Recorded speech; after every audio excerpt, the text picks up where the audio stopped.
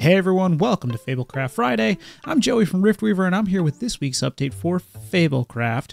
And we're going to be talking about a lot of stuff that's coming with the next update that we're dropping for the game. So we're very close to iPad release. Of course, Fablecraft will be cross-platform, cross-play. You'll be able to log into the same account that you use right now on Steam on the iPad when that comes out really soon. And when I say soon, I mean within a matter of weeks. We haven't nailed down the release date just yet, but it is coming right around the corner, and we already have it running on iPad. We've had it running on iPad for a while now. We've been testing it, playing it, making sure it works well. And as soon as we're able to get it up and launched, we'll let you know. But the iPad isn't the only thing that's launching when we actually launch this next version of the game. It's going to have its own update, and that update's going to come with a bunch of quality of life changes and social stuff that a lot of our players have been asking for ever since launch. And so we're going to identify 3 of those things that are definitely coming with the update when it drops. We're going to talk about them today in this week's video, and of course in this week's blog. If you want the blog in written form, by the way, it's below in the description. So first up for this update is actually Stackable consumables. You'll see me using the Curative Cordial here. That's our potion, one of the potions right now. I believe it heals for 15 HP. Currently, if you're playing the game, you really only have 6 inventory slots. That's 3 for items and 3 for gear. Those inventory slots, that count's not growing, but we wanted to make sure people could hold on to consumables and actually stack them up and carry a lot more potions than just, say, 1. You know, if you want to be able to heal in combat, maybe you don't want to use the self-heal, which doesn't heal for as much as the Curative Cordial. You might want to have more than 1 pot in your inventory. And currently in the game, if you want to do that, you have to occupy multiple inventory slots. So stackable consumables means that you'll be able to stack up Curative Cordials, and you'll see that here in the inventory screenshot that we've been staring at right now.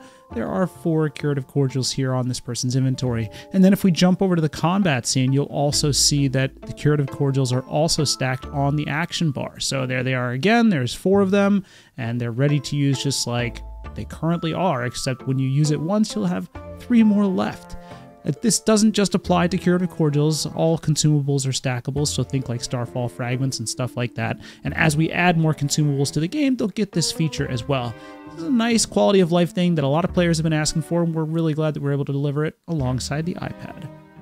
So with this next feature, we're actually introducing 2 of the 3 things. So first of all, we're giving players access to a nice menu for when they're actually sitting in game and they want to do something social, I guess you could say, like add a friend, view a character sheet, block said friend, or, you know, report them. Maybe a player needs reporting.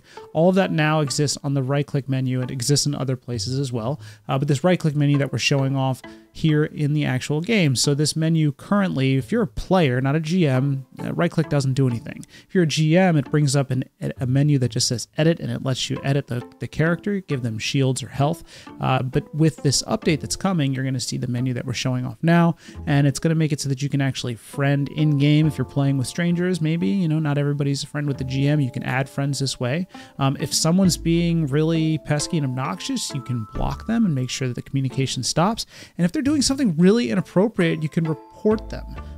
We're bringing out a larger suite of safety tools to this update, and we'll be able to talk about that down the line. But blocking and reporting are pretty important ones, and we're bringing them here. We know folks on Discord have wanted this. People have asked for it. We're glad that it's coming. It's kind of the Fablecraft expands. We want to make sure that we have the social tools in place to support lots of players doing lots of different things, and blocking and reporting is one of them. Those reports come into our team, and we have multiple people taking care of it and making sure that players are playing and interacting safely. So please use block and report as you need. They're here to keep our community thriving. As for the iPad release date, we will have that for you as soon as we can share. Once we know when it's coming, we'll make sure to share with you folks. Like I said, it's within weeks. We're really close. We're just kind of putting in the final touches right now and making sure that it's all QA'd and stable and up to Apple standards, of course, once it hits the App Store. After we're done with the iPad version, we'll move on to the Android tablet version. That'll be out, and then we'll move to mobile, and we'll go iOS and Android again. And that will be all the platforms that we currently have announced, at least the ones that we're definitely planning for with Fablecraft. So you're going to be able to play with crossplay and cross-platform on PC, Mac, via Steam, on iPad and Android tablets, and then of course on iOS and Android mobile devices. And this works both in person and remotely, which has been the dream for Fablecraft ever since we started doing this thing. We're really looking forward to getting it on tablet. It feels really good, by the way. It's a pretty magical experience.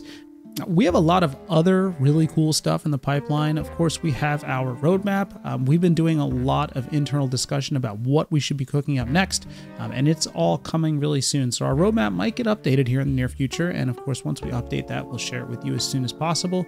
But we're listening. We're listening to all your feedback, and we know which features you folks really want to see from us. We're working on them. Thanks for being a part of Fablecraft and a part of this early access journey.